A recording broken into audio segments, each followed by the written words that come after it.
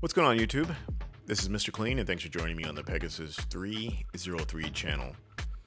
Some people have asked if I can do tutorials. Not quite my thing, plus there's already a ton of information out there, so I'm not too sure what I have to offer. But I did encounter one thing recently that I'd like to share with you.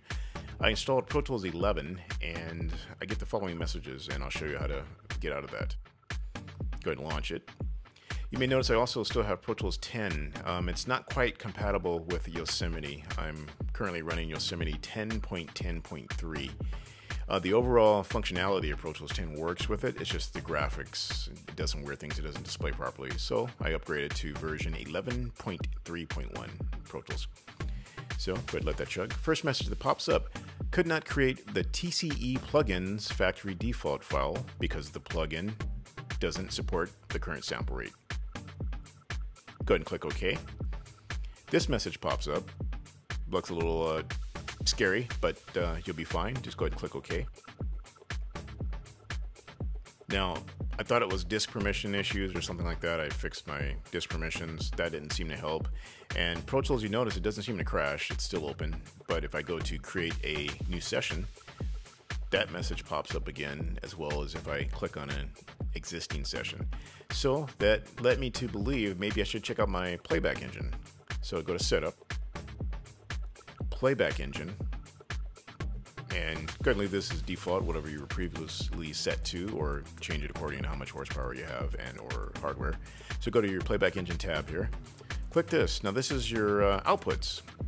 So I am currently using the Digi 002 console, which is now known as the Avid 002, and I believe that's the same for the 002 rack, but it's still compatible with Yosemite and Pro Tools 11. Avid says they don't support it anymore, but it still works, so so far so good.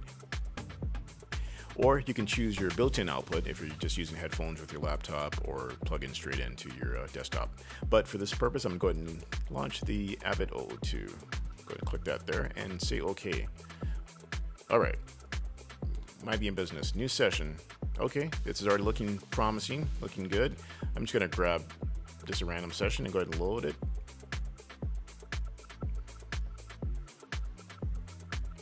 Let's drop that on the desktop, shall we?